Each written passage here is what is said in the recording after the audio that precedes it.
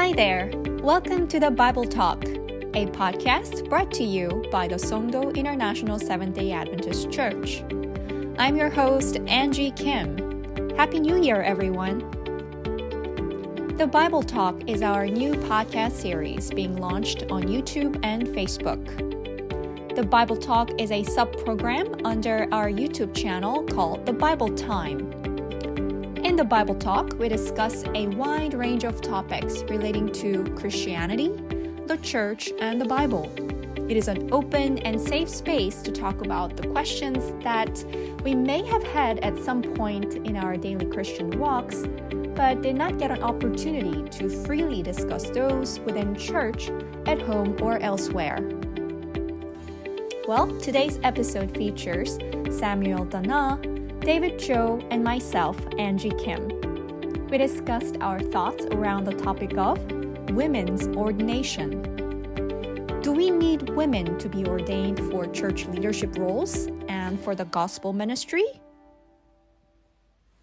Happy Sabbath, everyone. Happy Sabbath. Happy Sabbath. Today we're going to talk about women's ordination. It has been an issue among SDAs, and not just SDAs, but some in other church denominations. People are arguing over this issue because now some people are saying because traditional roles of men and women have been changing, so now we have to think about changing women's role in church. When they talk about women's ordination, we're not really talking about women elders. We're talking about female pastors. So what are your thoughts on this? First of all, I've been to churches in, I guess, at least 3 different countries, in the US and in Germany and in Korea. And I have to say, because these are different countries and they have different cultural values or social norms, I do think that those different social values and norms were indeed reflected in the church leadership setup as well. And so in Korean SDA churches, I think, yes, I have yet to see women elders, for instance. They do serve as deaconesses, for instance, and they help out with the Dorcas movement and different children's programs, but it seems like their role is quite defined. Whereas in the US and also in German churches, I did see women elders. There are also regional variances, I would say, in those 2 countries, but they seem more receptive of the fact that, yes, women can be leaders, like almost playing at the level of a pastor or even supporting the pastor very closely as, I don't know, can I say a vice kind of chair of the church, basically people who run the church, because in the case of Germany, they do have a shortage of pastors in general, and so my local church pastor at the time had to serve 3 different churches in the area, in the Bonn, Frankfurt area. And so when the pastor wouldn't come to our church to preach, it's when the women elders took up, the job of running the church, basically, just making sure that the church program would run smoothly and, different people would come to contribute to the main worship service and so on. So, yes, given the fact that our own Seventh-day Adventist church, whether they're in, depending on which country they are located in, depending on which region, I do think it's not just one way that I've seen how the church leadership is set up, but there do exist these variances. And so I don't think there's really one right way, but they do reflect the norms and cultures and traditional values of the societies that the churches are based in. So yeah, I want to first give that thought. So maybe do you guys want to say something in reaction? I think from my end, I think this... I should go? Okay. So sorry for the pause. So what I was saying is issues about women ordination or women playing leadership roles. significant ones in the church is not just limited to Adventist church. It cuts across all religions, not just denominations, because historically the background of this issue about the gender roles or the various roles between men and women has been much entrenched in all this, and especially when it comes to, apart from the social or the general roles in even political system and other places, we find that women's role have been relegated to the background. And this has penetrated or permeated into the main, even the religious bodies, not just even Christianity.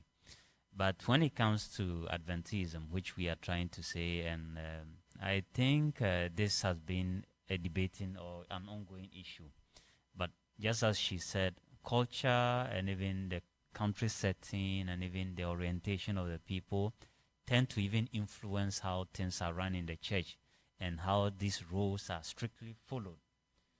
But other places you find that General Conference has been maybe told that they don't have strict rules even to order a particular church as to how they should ordain or not ordain. So it's been even since the 1960s when this issue came up and there were committees set over to find out how roles even at the local churches or at the divisional level and even at all levels should be done.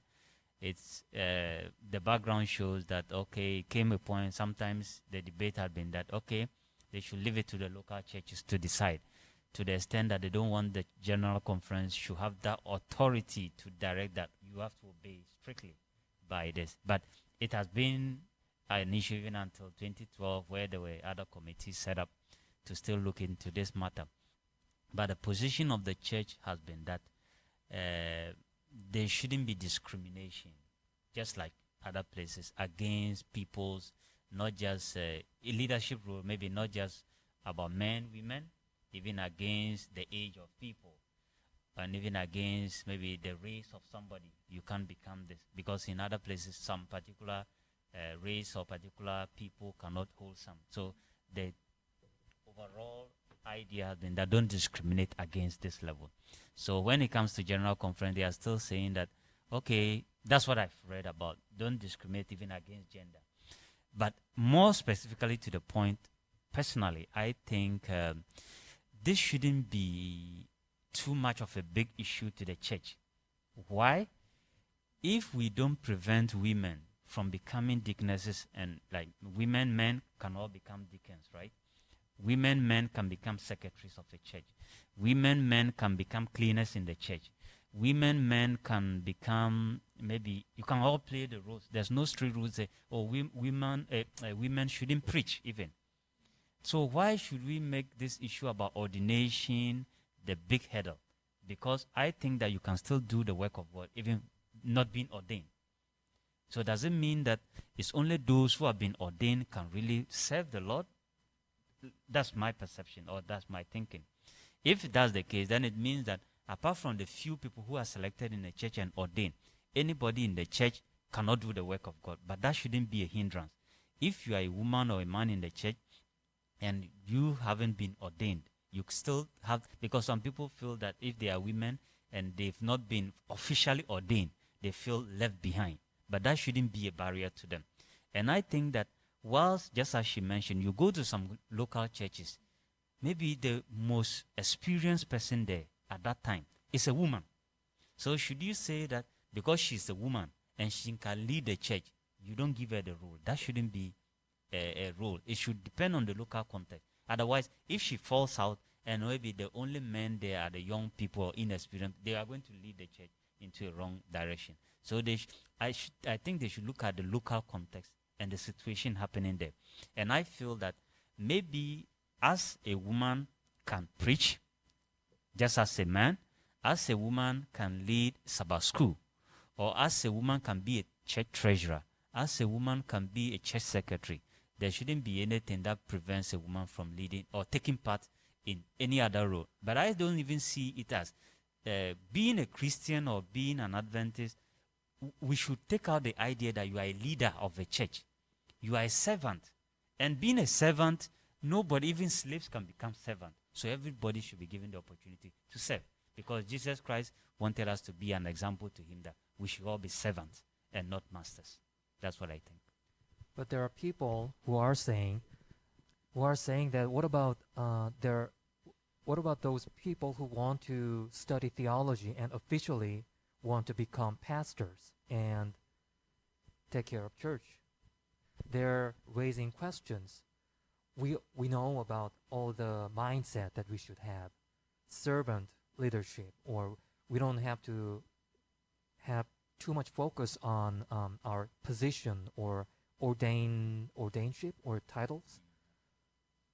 But now there are certain people who officially want to become a pastor, so that the issue at point is female pastor. Should we allow female pastor in the church officially? Because now we all know that women can become elders. Women can do all kinds of things in the church like men do. But the only one thing left that they can't do officially is becoming a pastor. Okay, so I may not have been well informed about this. Is there any biblical text that say women cannot become women shouldn't be ordinate, be given ordination? No. So our basis or the foundation of all our doctrine should be based on the Bible. It's just that in history, we find that all the church leaders had been, all the prophets and all those things, mostly had been men. And it depended on the culture, orientation, and how the societies were run. The kinship, everything was there. But if you look at that perspective, if the Bible doesn't clearly say that men only can become leaders of the church, then we just assume, because the most examples we found in the Bible were men, then we say women cannot. Then the basis on that is even flawed. That's what I think. So all our faith or all our directions or all our doctrine should be based on the Bible and the Bible alone. That's what I think. Yeah. So that's exactly why it has been an issue. Because the Bible doesn't clearly say that women cannot become a priest, because they didn't have pastor back then. So the similar role of priest at that time would be pastors today. We just assume that, because Christ, all his disciples were men, right? And most of the leaders then were men. We found, if you found people or women who even were more committed to God. Mary Magdalene, she was even the one who went and met Christ she went to the tomb. They were those who were very close, even though, the society itself showed how women were supposed to live. But that didn't prevent them from doing or being committed. And we know that maybe men, women, you can't just be mingling together every time. Maybe, the men were comfortably moving together, the women were comfortably moving together. But nothing prevented them. When Jesus Christ visited Lazarus, when he died, the Bible says that his friends was Mary and Martha, right? And he went there, Mary was there, they were all sharing. He didn't say, you are a woman, I'm not sharing this first-hand information with you. So what I think is that maybe the church may even accept other weird doctrines. And that shouldn't be based on that, because we accepted a woman, or we are accepting women to become leaders now. That is why we are also accepting other things. Then it means they wanted to even accept it in the beginning. I know our church doesn't celebrate Christmas, but now it's creeping in gradually. There's no correlation between allowing Christmas celebration and Christmas trees in the church too, because it's a woman leader. I still see that, because I feel very guilty if a woman gets up and says that, I want to become a pastor. That's what I feel. It's a calling, right? I want to become a pastor. Then I go to the pastoral school. Then the church says, you can't learn about the Bible. I can't learn about the Bible. It's all about, I want to propagate the word of God. Because the Bible says Jesus Christ was living. Go into the world. Spread the word. Tell them about this in the end time. Then the woman gets up and says, I want to commit all my activities to spread the word. I want to be an evangelist. I want to be a pastor. It can't just be the name only pastor. I just want to spread the word of God. Then the church said, no, we can't allow you. That would be discriminatory in the first place.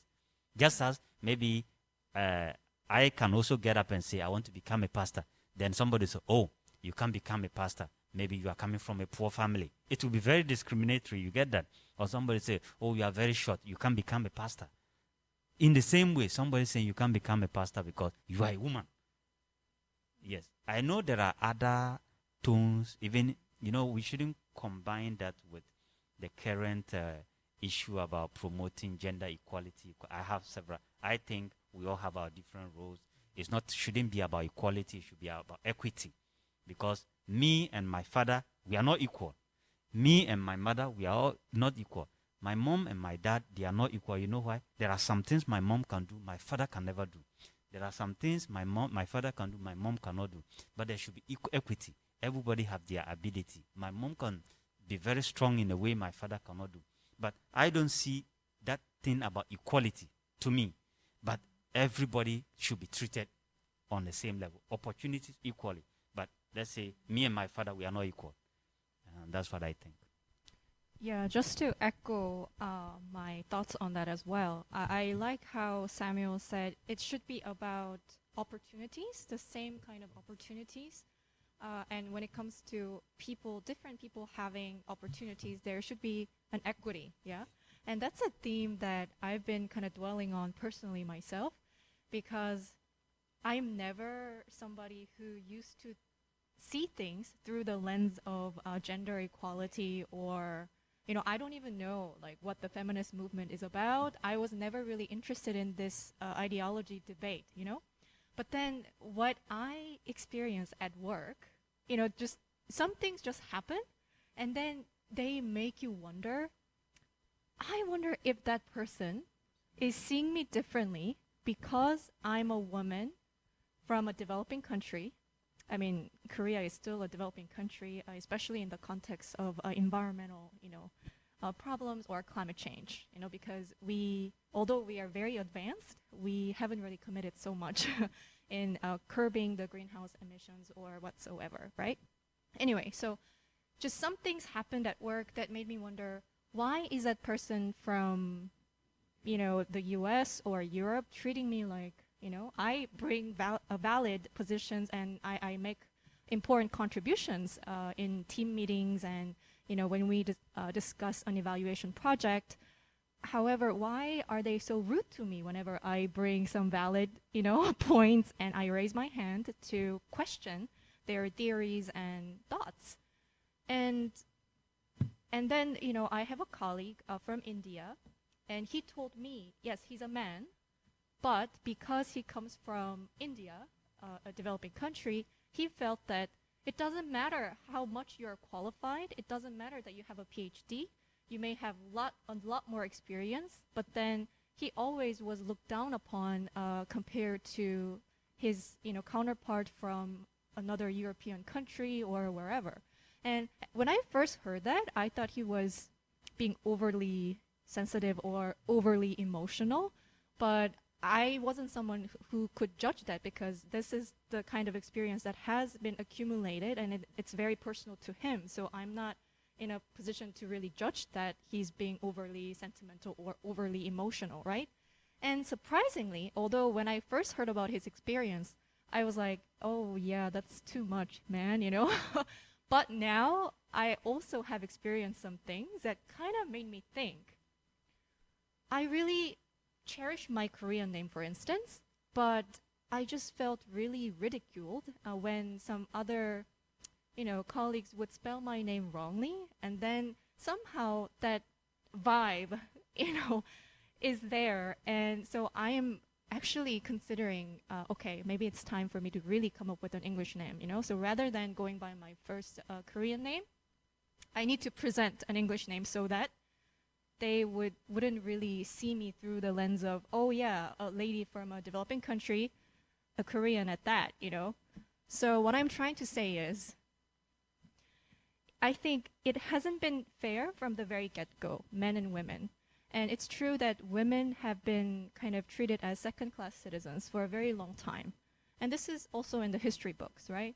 And if God gave a woman an ability, a special ability to be able to preach really well, and that's her passion, and that's something that God put into her mind, her heart, then yeah, let her be. Let her pursue the pastoral journey and become a pastor and serve other people. But if a woman, is more like traditional, I can say, and say, oh, I can serve God the best through my ability to, do these services as a deaconess, or by cooking in the church kitchen and serving the people with a nice meal. If that's her desire and passion, yeah, let her be. Why do we have to say, oh, women can only do this, this, and that, but not really serving as a pastor or preaching? And also in my case, when I was growing up in church, I was always interested in just going up to the podium and then speaking and sharing my thoughts with people, or presenting something, right? That's something I like to do. And other friends, whether men or women, they were not interested in doing at all, like doing anything at all for church. So obviously, I'm the one who always preached, and I always shared my thoughts with the congregation. So yeah, just because I'm a woman, I should have somehow be, no, it's not really your place. But guess what? There was nobody else who wanted to do it.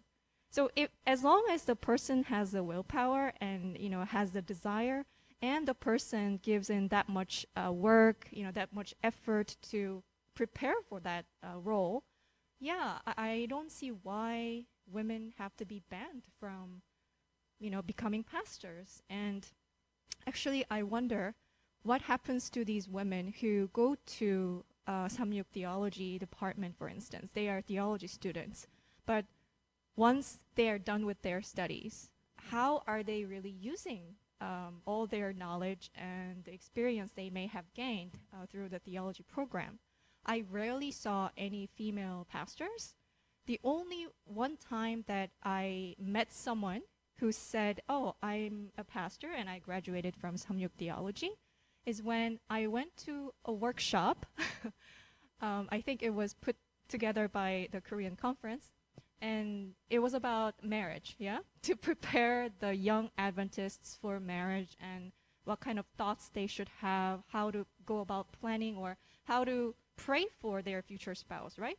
The funny thing was, she was not married herself, but she was working as an Adventist pastor.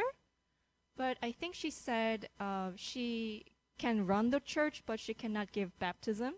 And that kind of marriage workshop that's the kind of activity that she's authorized to do, or she's endorsed by the conference to do. I may be wrong exactly like what her position was, but that's the only time I met somebody who professed to be an Adventist, a female pastor in Korea, right? So I just think that as long as the people have the right talent, which comes from God, and passion, and the person is convinced that God is calling her to do something, it's true, it's correct that we let the person pursue her dreams and goals, that are in line with what God wants her to do. So yes, it's about equity in terms of the opportunities that we get. So I strongly support this theory that also Samuel talked about. Yeah. So there are lines that we should hold, and there are lines that we need to cross to progress. Yes. So just as we've all discussed, I still go to the foundational issue that in the beginning God created the heavens and the earth. He created man, in quotes, or man, woman, in his own image. He didn't say, and he created man, woman differently from God's image. And God always commands us to be like him, or we should follow his will. And God didn't say, oh, men should follow his will this way, women should follow his will this way. We have the 10 commandments as examples. He didn't say, stealing, men can steal, women cannot steal. It's equal for everybody. Or it's same. Let me use that word. It's same for everybody. He says we should do his will. When the punishment came over the Israelites, when they were going through all these things, it came equally. And when somebody sinned, he didn't say because the men sinned, he will do this and that. So I still feel that, and when it comes to the issue, our main action on earth is just to live, grow, worship God, let his word go through the world, because that was the Great Commission, just as I mentioned before. And in the end, we should let the world guess his word. That's what I still feel. And if the word has to get to the world, we know that generally women are even more than men on the surface of in most countries. So if we are neglecting, or we are saying that these women cannot take part in this very important role, then it means maybe it could kill some of them their interest is even pursuing, because this is what I feel to do. Personally, when I was growing up, I loved in the church, just as you mentioned. I love preaching, I love this. So there was this idea even from pastors from my local church, oh, I should become a pastor. I said I love to do the work of God, but I don't want to go to a pastoral school. So if there is somebody who is also interested in doing the work and see that, oh, I want to really become a pastor, why don't you allow that fellow? And you say, oh, you can't do that because you are a woman. I think God will not be happy for that decision. Because what is the wrong part of it? You know, I think just as the cultural orientation, even until recently, even the advanced countries, most of them didn't even allow women to vote. You know, I think there is this cultural connection even in ancient times. Women were not allowed to vote. Women were not allowed to join the army because the perception had been that women cannot do this. Even some education-wise, women couldn't go to some extent. People think, oh, this is where you belong to, right? And it goes all the way, apart from women, even to some class of human beings. This is where you belong. This is how you can be. So in that case, I think we should remove that tag where we stereotype, or we have this kind of thing that, oh, these people cannot do this, these people cannot do it. It should come. And the issue about worshiping God is that it's from my mind. It shouldn't say that, oh, because my father was a church elder, automatically I'll be a good Christian. No. It should come from my conviction. So if that fellow comes and say, I'm convicted, or my spirit or my mind tells me that this is what I really want to do. I want to become a pastor. I want to become a church leader. I want to commit my whole life to worshiping God. Why not allow them to be? Then I think because we also make the issue about ordination like that, in quote, the leadership. You know, now people are pursuing church leadership like political position. People even fight over church position. Who becomes the president? Even in local conferences, if they give you the stories there, people are taking it like it's like a worldly kind of organization. People are losing focus as to what the church really stands for. So people will even do everything to become maybe the conference president or even the local church leader, even if it means they will do anything dirty. So in that case, people use that worldly kind of thing to suppress, oh, they don't want more competition from women. Maybe just because this woman is very good or that. They use that, and they use the Bible in quote or the tradition in quote. No. We are breaking, or we are crossing the line. In the first place, I would like to say there isn't a line drawn on this in the Bible. But there is a line drawn on issues about other things we shouldn't do. That should be, we shouldn't steal. We shouldn't do this. We shouldn't do that. We shouldn't do that. But when it comes to women taking up roles, women really played great role in the Bible. And when Jesus Christ came, when he even took the 12 disciples, he didn't specifically say, I ordain you, go and do the work. You get that? And after that, he called the other 70, right? When he called, like specifically say, oh, I make this, go. He just said, go into the world. So that should be the issue. Yeah, that's what I think. Yeah. Thank you. So, yeah, Bible, when you look at the scripture, God does tell us about, he warns against homosexuality. He doesn't like that. But about women's ordination, there's no clear statement about this. So maybe as our culture progresses, maybe we can also change the roles of men and women. And I also think in Christianity, one person, I personally, that's what I feel, and people have shared the same thing. One person who brought about doctrine that stirred up great controversy in the Bible has been Paul, because of his background, his intellect, and so sometimes he makes this analogy. We know Christ is the head, man is the head of the family, those kinds of things. So he makes it to some extent that we are not even able to understand it clearly. Then people base on that, oh, Paul said this. I know Paul came from his background, and we shouldn't think that everything Paul, some were advised to the church to make sure they streamline issues, right? They found out, oh, even in Peter's time, there were some ways this Corinth church, this particular church, they live. So he has to put some rules to check those things at that point. So just by saying that, people capitalize on that and say that, oh, Paul says we shouldn't do the women cannot do this, women cannot do that. It's sometimes taken out of context, because these things he was saying was because of a particular issue he was trying to address. And, you know, even other places you see saying that, oh, people even misinterpret Paul's message just for their selfish gain. Because the guy was very intelligent. He came from a background, and at the same time, when he was addressing all these issues, he addressed them based on what was happening there. But to the extent that people even think women cannot preach in the church, they should shut up in the church. But that's not what, because there was a particular context Paul was trying to address there, because the women were abusing the situation there and overriding what was happening. So he just said, women, when you come to church, keep quiet. If you have anything, go and ask your husband in the house. But does it mean that that was what was happening everywhere? No. They are only misinterpreting what Paul was trying to address. And there are other controversies. I'm not saying the Bible has problem or that, but it should, because the guy's level of thing was different, and he should be read in context and not use that to generalize. Yes. I think you made a good point on taking things out of context. We have to be careful about reading. I mean, when it comes to reading the Bible, and also when it comes to reading Ellen White's writing too. Too many people are taking a statement from a context, and they mix all of these statements from different contexts, and they mix it together. And they come up with a new strange theology and new standards. We all know that sometimes opponents of women's ordination, they bring these Paul's statements as biblical evidence. We can deduce from his statements that women should not be leaders or pastors.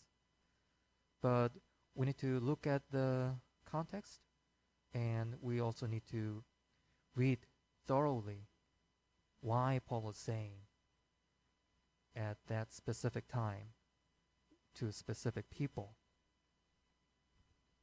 I mean, just looking at the Adventist church alone, I mean, you know, Ellen G. White, she was a prophetess, right? And she played an integral role in the Adventist movement and how the Adventist church came to be, right? So I don't really understand, if God chose Ellen G. White to be the prophetess of the time, then why shouldn't other women be permitted to do whatever, you know, God put into her heart? So it may be preaching, it may be prophesying.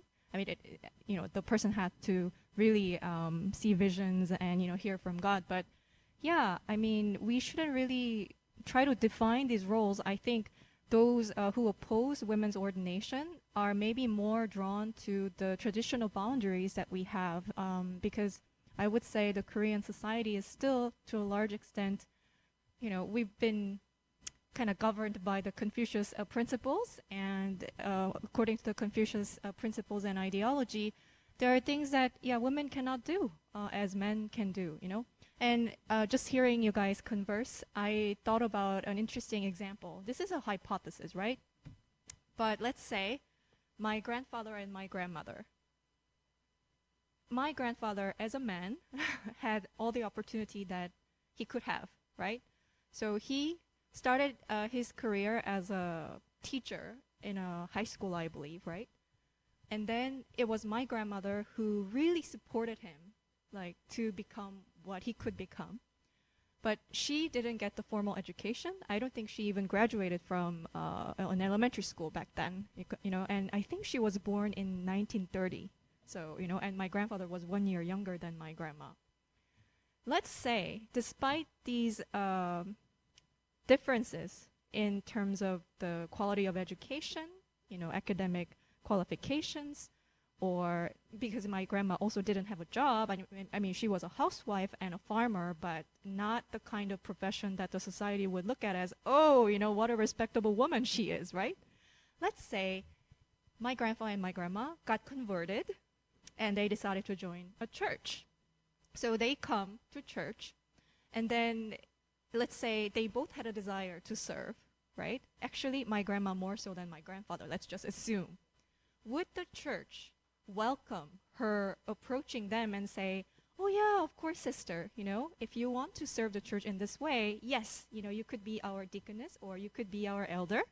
Please, you know, God does not discriminate people based on their, I don't know, quality of education, whether they got a degree or not, based on gender. We are all equal before God, right? We are all loved by God.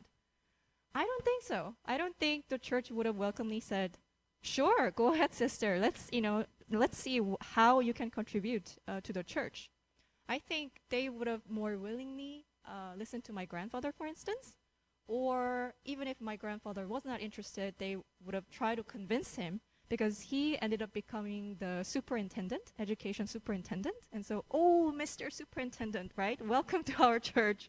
And we would love for you to play a certain role, because, you know, that would just be a huge honor and a lot of people would follow you, let's say. You know? So I honestly think that my grandmother was way smarter than my grandfather, personally. Okay? But in terms of the kind of opportunities that they had in life, back then, in the 1930s, 40s, it was vastly different. My grandma was forced to become a wife, a mother at a very young age, and she didn't really, you know, get to pursue education or whatever she wanted to be. So, yeah, I don't think it's fair. And yes, I also agree with Samuel that even without the ordination, we can do many things to serve the church. However, one thing I do recognize is that sometimes, because we live in this sin-sick world, it's a world, you know, not like a perfect world. I do think having that kind of official recognition does matter. In God's kingdom, it wouldn't, right? But in today's society, I think it does matter. It's kind of similar to why I'm also seeking to get an English name, for instance. And it's better for me to get some kind of title. Like, you know, so for instance, I was very lucky and honored to have been nominated as a member of the personnel council of my organization. The personnel council only has 9 members, and I raised my hand and I said, I want to be a vice chair. You know, I don't think I could commit, you know, all the hours to serve as a chair, but a vice chair I can be. So I am, as a result, a vice chair, one of the 2 vice chairs, right? So yes, thank you. I wanted that. You know, it's not just because of the title. I wanted to play that role. I really like to chair different meetings and just support the group in that way, you know, helping prepare the agenda and thinking about how to make our point stronger when meeting with different leaders and, you know, senior management people. But that kind of title does matter. That's also what I was thinking. It came to my decision-making matrix, right? So, yeah, I would say we shouldn't be barred from serving the church in the manner we want and using our talent, God-given talent. And something like ordination shouldn't really be a crucial matter. However, in today's world, I think it does hold value, having that kind of a title or recognition. And so I would say, yes, it would be good to have women's ordination officially, so that any women who want to serve God as a pastor can do so, and there is this official recognition and acknowledgement. It's okay to do so. It's perfectly fine. And yes, we want you to play that role as well. So, if any woman got a calling from God, then she should become a pastor if she got a calling from God to become a pastor. So this has been a good conversation, and thanks for joining us today. I'll see you next week. And thanks very much too for moderating this section. I think it's been very exciting and enlightening listening to you both. I think we really try to look at the historical to now to how we can better understand this and make rational decisions. And our foundation, as I mentioned before, should be the Bible, and Christ and Christ alone should be our example. If Christ didn't discriminate against women, we shouldn't do that. We should give everybody an equal or same opportunity. Let them do the work of God. Nobody should be barred from doing the work of God based on their calling. That's what I personally feel. And thank you again. That was a perfect summary. So thank you, Samuel, and thank you, David, for moderating this. I also learned a lot. I felt like I was back in college or a university having, a very structured, well-organized debate, sharing, our thoughts. So thank you so much for this opportunity. And many thanks to the pastor who's also monitoring our audio quality as well. So thank you. We hope you enjoyed this episode of the Bible Talk by the Songdo International Seventh-day Adventist Church. Do you have any questions or thoughts you would like to share with us on this episode of the Bible Talk? If yes, please leave your comments and questions on our YouTube channel, Bible Time, or on our Facebook page, Songdo Adventist Church. We'll be back with more insightful and interesting dialogues that matter for the Christian youth today, so stay tuned. That's all for now. Signing off from Songdo, Republic of Korea. Thank you for listening, and God bless you.